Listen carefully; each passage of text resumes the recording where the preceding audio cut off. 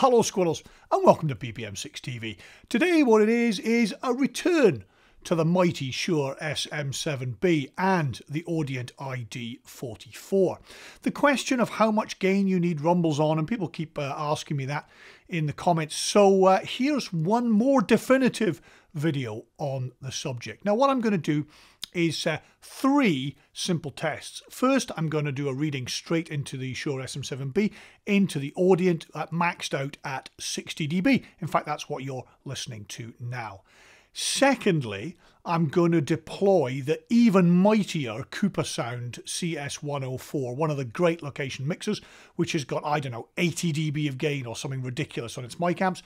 And I'm going to bypass the mic amp in the Audient and feed it directly into the converters to see if you can hear the difference between a digitally gain boosted, which the first recording will be, and the second recording, which is all analog gain. And thirdly, in what can only be described as genius. I am not just a pretty face, you know. What I'm going to do is I'm going to take the direct out of channel 1 on the Audient and I'm going to feed it back into the line input of channel 2, and thereby availing myself of extra gain to get me up above into those 66 to 76 dB range, which the SM7B is more naturally comfortable with. Exciting, eh?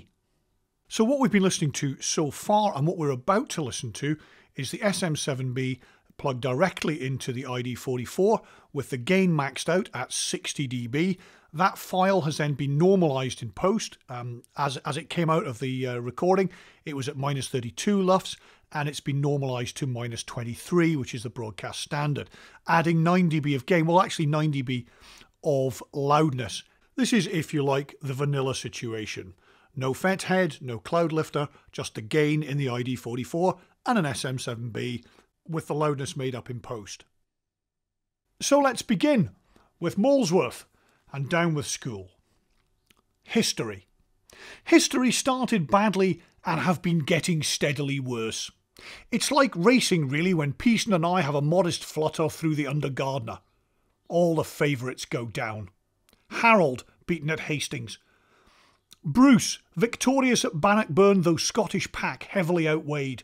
Cavaliers beaten by the Roundheads.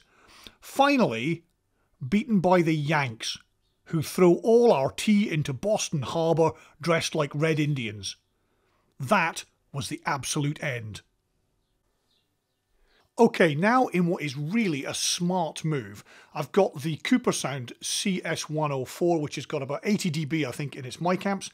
It's driving the insert in of the iD44, which bypasses all the mic gain and everything, and basically hits the A to D at up to plus 18 dB.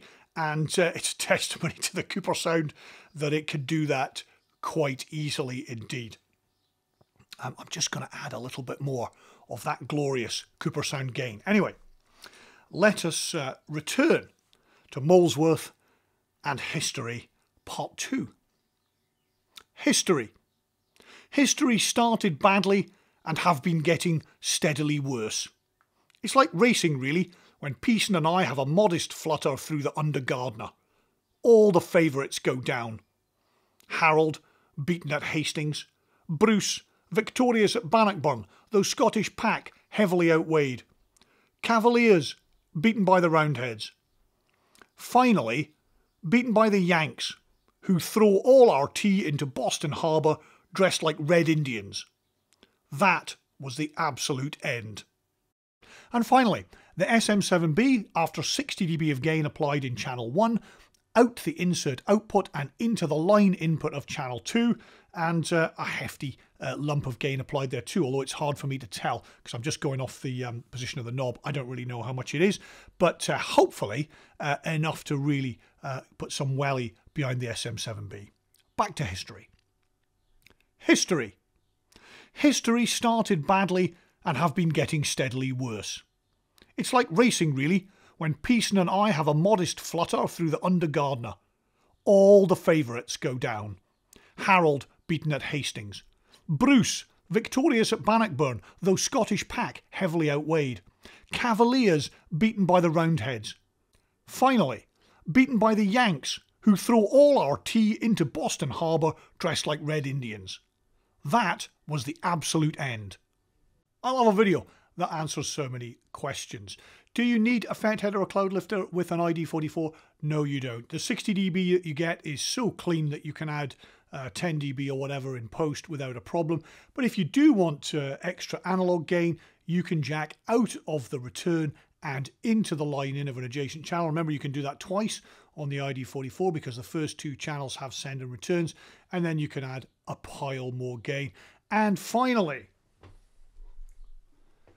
if you get a chance to buy one of these, I mean, mine is really a bit tatty, and I only paid a couple £100 for it maybe, but a CS104, thing of beauty. It's like a Fabergé egg of audio gear, and it's beautifully made and it sounds fantastic. Do pick one up. I hope you've enjoyed the video on PPM6TV. Do subscribe, it does help.